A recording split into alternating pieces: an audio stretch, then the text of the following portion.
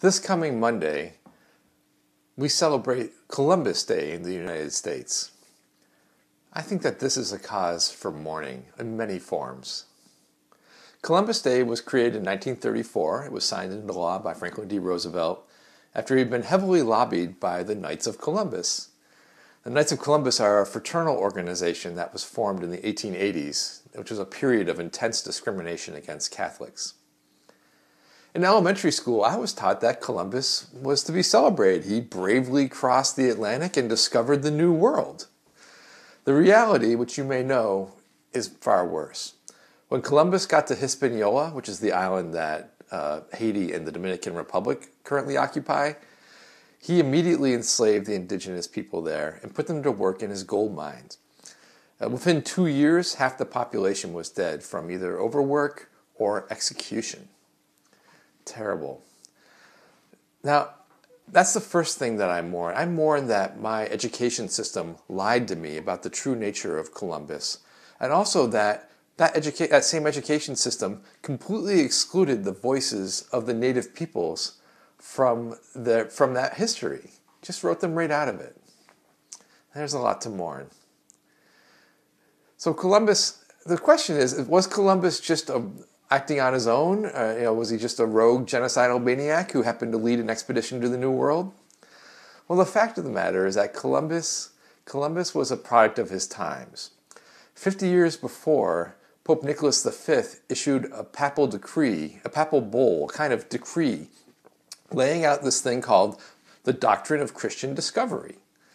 The Doctrine of Christian Discovery, let me explain.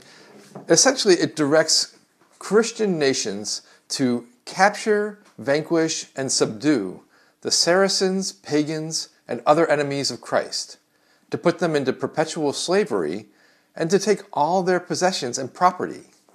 In other words, the Pope was saying that God says that if you are white and European and Christian, you have dominion over all other peoples, and you can treat them any way you want. That's really disturbing. Moreover, this doctrine made its way into the legal precedents that we use in the law in this country, in America. For example, in 1823, the Doctrine of Discovery was used by the Supreme Court to invalidate previous treaties that gave sovereignty to the native peoples. Now, that's bad, but what's even worse is that unlike other bad legal precedents, like not letting women vote or slavery, this doctrine, this legal precedent, is still in use. It's never been overturned. In fact, it's been used as recently as 2010. It's very disturbing. And this is the kind of thing that makes some people uncomfortable with religion. And it's true. I think when people use religion to oppress or exploit other people, that is the opposite of what is true and what is actually holy. But we also need to remember that religion is a really important source for many people of comfort, of guidance, and inspiration. I know for myself, as a Unitarian Universalist, my faith helps me heal some of the broken things in myself, especially around areas like racism. So how are we as religious people to react to Columbus Day? What are we to do with this idea?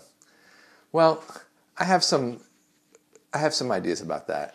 First, I think there's more mourning called for. I mourn, of course, the oppression and violence that was the result of the Doctrine of Discovery. I also mourn that the loss of idealism. I love America, but I have to acknowledge that this country I love also does things that are not just. And I feel I respond to that with lamentation. While we mourn, I think we also have an obligation as religious people to educate ourselves.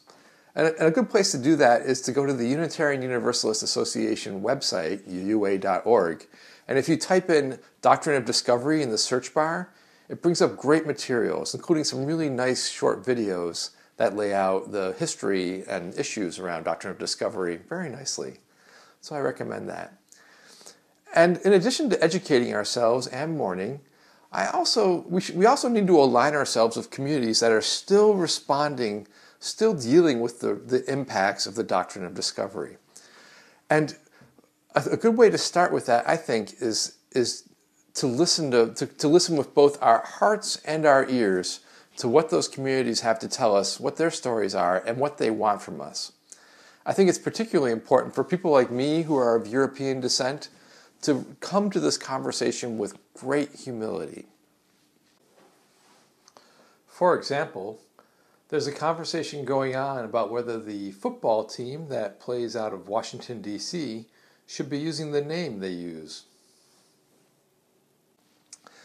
I do think there is hope, and there has been progress. I think there are 4 states that don't observe Columbus Day currently: Alaska, Hawaii, Oregon, and North Dakota.